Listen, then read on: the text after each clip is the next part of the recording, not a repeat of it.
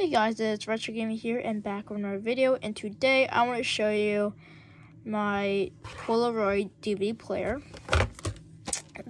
The model is DPA00710S. So let me show you the outside and I'll show you the inside, but first I'll show you the stuff here. So here is the battery. This is supposed to be going right here. So it slides in. And charger. I don't have all the accessories with me, but this is like pretty basic walkthrough. So I'll show you around it. So here we have the off and on switch, the power switch. This is the charging port, the AV in and DVD options. So if you were to plug something in, if you want to, let's say, like a plug and play, take that for example. If you have a special cable, you can plug it in, switch it to AV in, and you can use it. Now, I don't have the cables because I would have shown it to you in the beginning, but this is just basic, as I told you. So we have the audio right here. So if you want to plug something in for the audio, like speakers, that's fine. Oh no, so what I meant to say is that you could, the audio, if just in case your plug and play does not have speakers built into it, you could put in the audio so it can blast out through the speakers right here.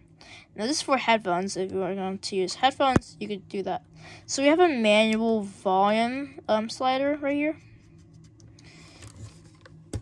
We have an IR, right here. I don't have the remote with me.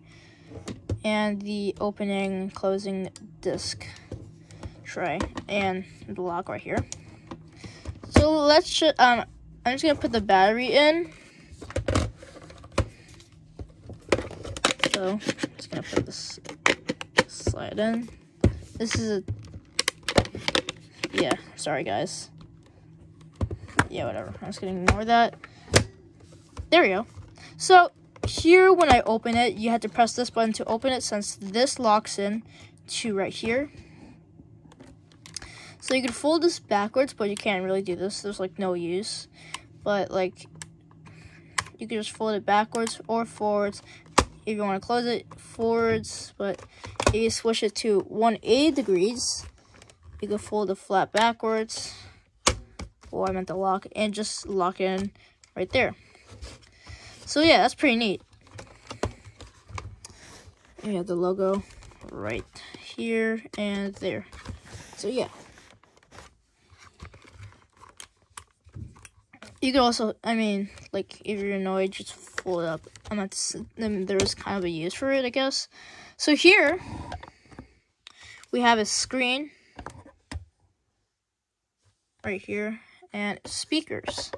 So here, I'll show you some specs. These are some basic specs. We have Dolby Digital, compact disc digital audio, codec, picture CD compatible, which are basically saying if you have pictures on a CD or DVD, you could import it in right here.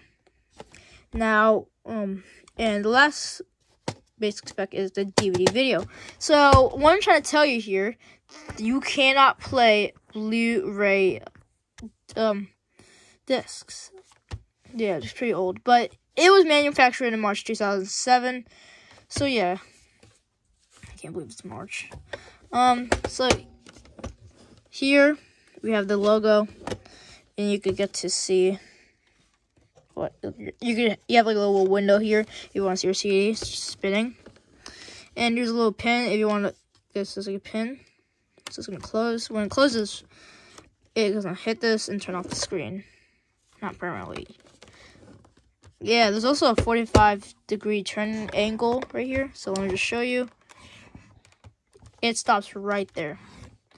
Pretty neat. So here we have the mode buttons. So here we have the mode button, the volume rocker. Yeah, we have two volume controls right here.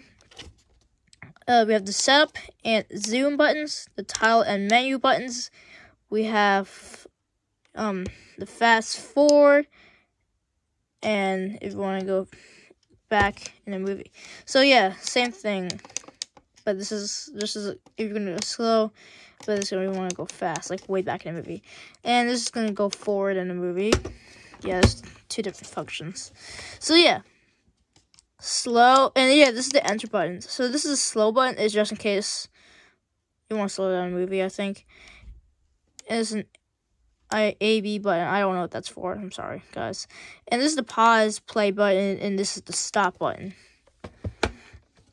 Yeah, right here, this is the just to do this, and here we have a laser and that. So that's really it. I mean, if we just turn this on, I think I forgot to mention the power switch, but I don't know, guys. So yeah, I mean, look at this. It actually works pretty good, but it's pretty sensitive, I gotta say. I mean, I have this, like, it's scratched, right? I mean, my computer could read it. Like, I have a computer, I could read it. I have this other DVD player, it could still read it. And that's kind of weird, because this can't read it that much. I mean, it does read CDs. It's just, like, it's very sensitive to scratches. So if you have like a mild scratch disc, but you can still read it, you have like a chance that it will load up or it won't load up. So that's really it for today. I mean, we can flip it over. So I don't have that's like a serial number. I don't know why. So here, I don't know what this is for, because I don't have accessory for that.